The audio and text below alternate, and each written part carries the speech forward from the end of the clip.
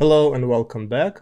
In today's video, we're going to talk about how you can promote Azure Data Factory from development environment to your QA environment using Azure DevOps. Let me set up what exactly we're going to try to do. So I have a data factory in dev called temp dev KB. And then I have a data factory in QA environment, temp ADF QA. And in this data factory, we have two sources. We have a source for blob storage, which is where my source and sync datasets are. And also we're using Key Vault.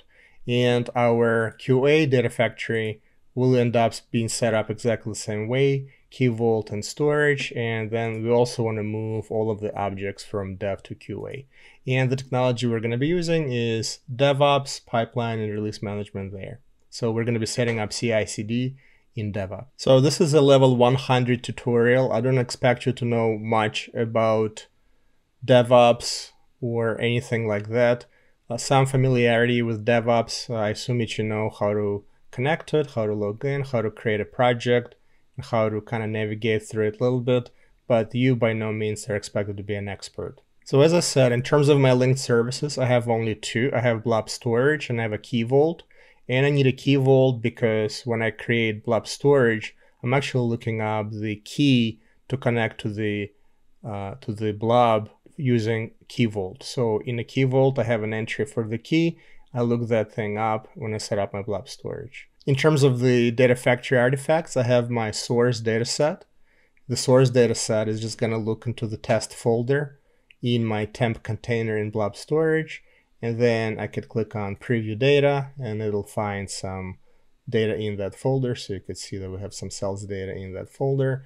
And when the pipeline runs, I want to copy that file from my test folder into whichever folder I specify my parameters. So here it goes to dev. And I'm actually doing some further modifications within my pipeline. So then in my pipeline, what I do is I have a copy data activity. And in here, I have a very simple thing going on. I just have a source data set that I'm using the wildcard that's going to connect to my temp and copy all of the files from that folder. And all of them are going to go into a folder name that is specified in my pipeline parameters, which is here dev. So a very simple activity, copy from source, dump it into sync, and that's about it. Now let's take a look at DevOps and see how our CI/CD pipeline is actually set up. So the first thing that you will need to do in DevOps is to create a project. And when you create a project, you need to create a repo. So by default, it'll create a main and you just need to initialize it. And then you can come in here and you can create new branches once you have the repo set up. And normally what I do is I create a development branch, and then Data Factory will actually create ADF publish branch for you. You don't have to do anything for this. So all I do is I create a development branch, and that's where my development will take place. The next thing that you want to do is you want to go into your development data factory, go to source control and configure Git configuration. So basically, as you go, it's a kind of a wizard-driven process. You just need to go and click on the drop-downs. All you want to do is make sure that your collaboration branch is, in my case, is development, whatever it is that you want to use. And then the publish branch is use the default one, which for Data Factory is ADF_publish. What this will do is when you hit publish in here, what will happen is it'll take all of the artifacts and all of the stuff that's happening in Data Factory, and it'll publish it into your DevOps branches. So if I go to my branches and I pick my ADF publish, you see that this is my dev data factory. In here, I'm going to have a bunch of things, and also I will have two files, ARM template for factory and ARM template parameters. Once your repo is created, and once you've created the branches, and once you've configured your dev data factory to connect to DevOps for source management, then you're ready to start deploying. So you just need to make sure that from your dev Data Factory, you hit publish to make sure that all of your artifacts, all of the latest things have been published in Devops. So once you have configured your Devops connectivity, and once you see ADF publish branch in Devops, and once you see your ARM template and parameter files published here, then you know that you should be good, and now you can actually work on the actual deployment. So the way the deployment takes place is it's a two-step process. You could do it in one, but I recommend doing it in two. So the first thing that you want to do is you want to create a pipeline. So you can just click here, new pipeline. So I'm going to just go through this with you. So you create a new pipeline, and then you click use the classic editor. And now you have an option for the next step. So first you want to pick Azure Repos Git as a source. Then you select the project. In my case, it's called temp. Then you select the repository. In my case, it's also temp.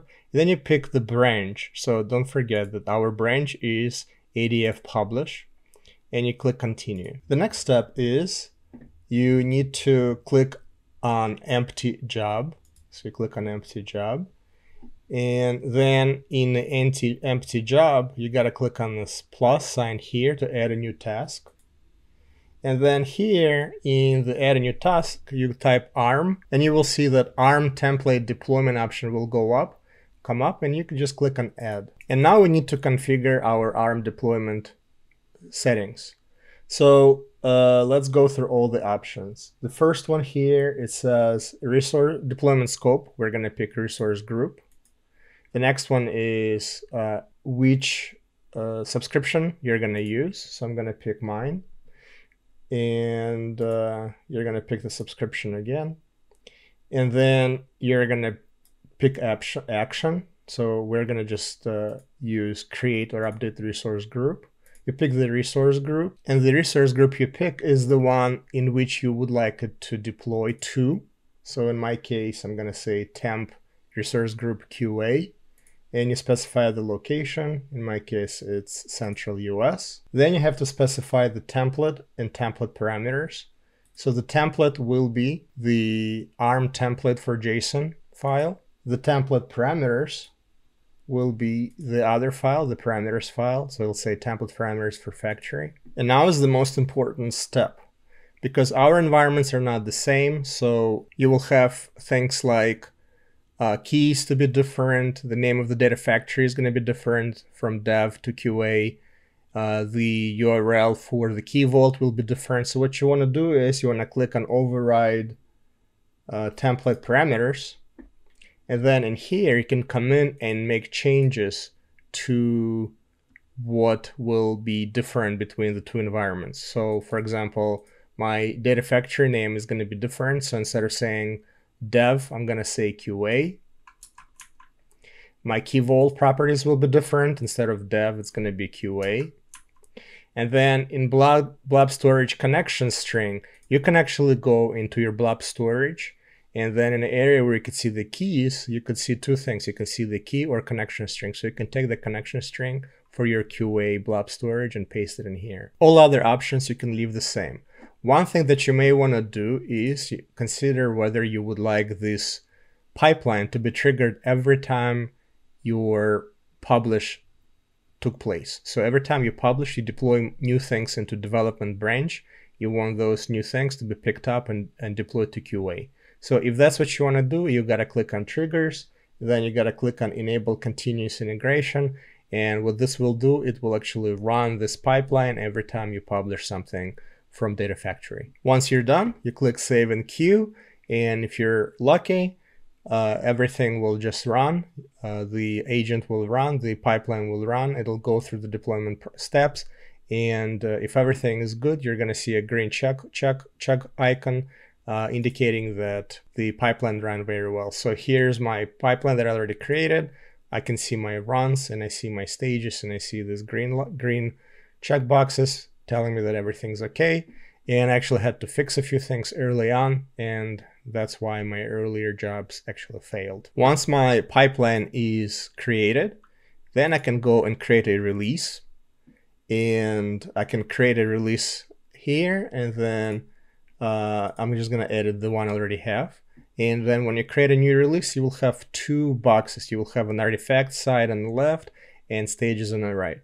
So when you create a new artifact, so if there's nothing here, you just say add, and you just basically pick the pipeline that you would like to be run here. Now I already have it here, so it's complaining, but that's basically how you do it.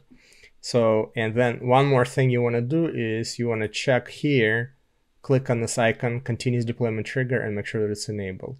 So this will make sure that your pipeline actually is released and actually propagated into the QA environment. And then for the stages, what you will need to do is you just need to add an empty job and then just specify the stage in my stage QA, and that's about it. So you don't have to do anything on this side, anything crazy. So once that's done, you will be able to set up all of the steps. So here I have an artifact and one job, and the job will be just to deploy this artifact. Now that we have everything set up, let's see if our CI/CD process is actually working. So what I'm gonna do is I'm gonna go to my dev, and I'm gonna rename this copy activity from saying copy this to copy that. And now I'm gonna save this, and I'm going to publish this. So I'm publishing it. It says, okay, I'm gonna be publishing it. This is the only thing that's changed. I'm gonna say okay. And it says it's publishing. Publishing is completed. Now if I come back in here, I'm gonna just refresh this page. And what I should see is a new deployment, right? So it detected that the new stuff got published into development branch and ADF publish branch. So now what it's doing is you see this blue icon. So it's deploying it's creating the new pipeline, and it's creating the new ARM template, and it's basically creating all the artifacts that will be released into QA. So once this is done, we'll be able to go to the releases and see a new release being triggered, and we will see a new line. So right now the latest one is release 6. Once this pipeline stuff is done, let's see, so it's still running. I could click here, and then it'll kind of give me all of the steps of what's happening. And then first it does the checkout, then it's gonna do the deployment, and then when all of these are green and everything is done, it'll be ready to be released. So a few seconds have gone by. So you see it took 47 seconds to create the ARM template deployment, and then it's doing the checks, but it's pretty much done. So if I come here into my pipelines and runs, you will see that this is done, and it took 1 minute and 12 seconds to do this. And if I go to releases, you see that release 7 is now in place. It took place just now. And then if I go to my QA data factory and I refresh, now it says copy that, which is the same as what I had in my development data factory. So thank you for stopping by.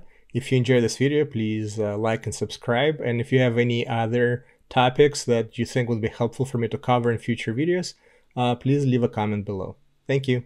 Bye.